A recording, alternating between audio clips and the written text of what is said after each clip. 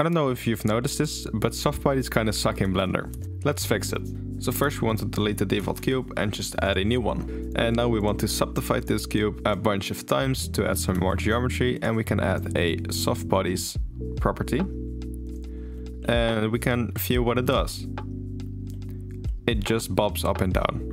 How amazing is this? Anyways, to fix this, we're just going to use close, just like anyone else. Add a plane with a collision, and we can view our cube falling apart.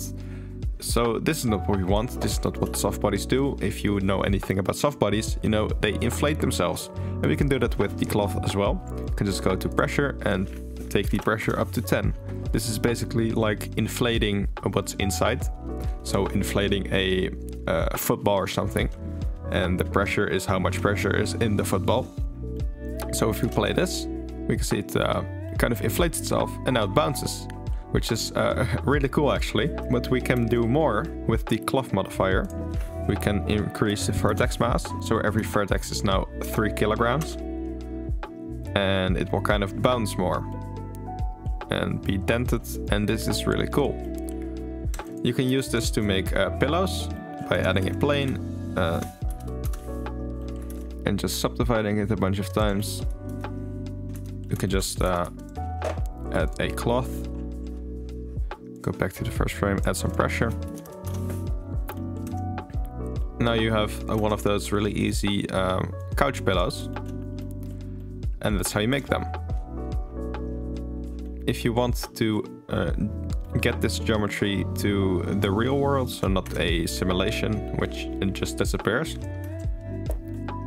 what you can do is just press Ctrl A and visual geometry to mesh, and now it will apply the cloth modifier and it will apply the geometry of the frame we were on. This project file will be on my Gumroad as well under the creator support, so if you want this you can go there. It really supports the channel and it helps me make more videos like these in the future. So you can just add this one, subdivide it a bunch more times, add a cloth and add some pressure. Let's set it to 10. You can see this ball now. And the cool thing about this is you can actually interact with it. Unlike softbodies, which don't do anything, you can bounce this ball up and down. So this is really a soft ball. I wouldn't want to kick this. So let's set it to 25. Go back. It's still a little bit soft for my liking. This is a better ball. We can just play with this. Maybe even make a cool animation with this.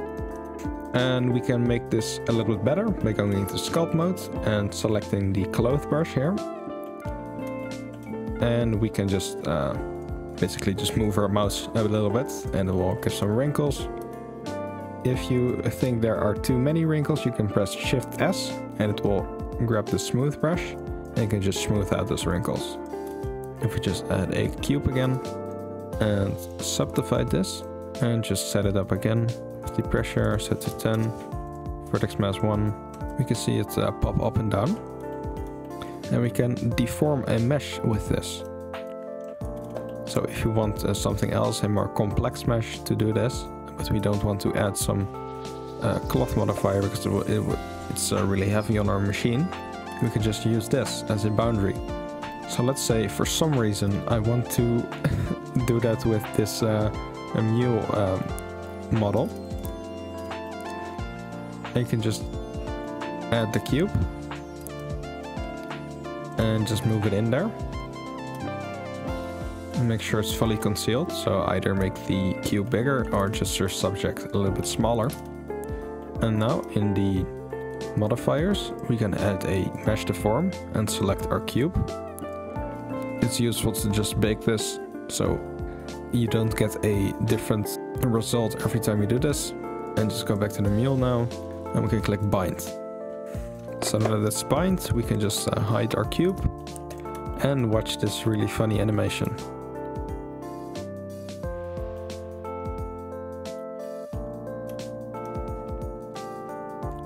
So as we can see, the mule follows our cube and it mimics what the soft body does.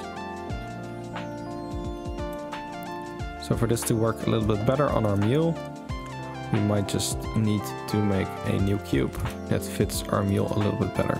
So something like this.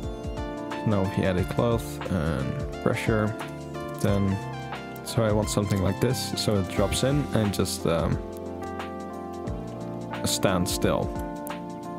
This is really good. I want to bake this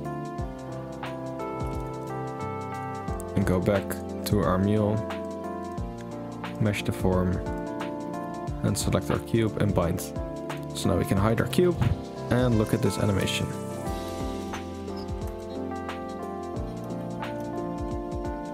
So maybe something like this with the mass set to 1. Yeah, this works a little bit better. Of course, this isn't something I would do in animations, but it's just funny for the video. So I hope this video helps, and I'll leave this in my Gumroad page for you to download, and I will see you next time.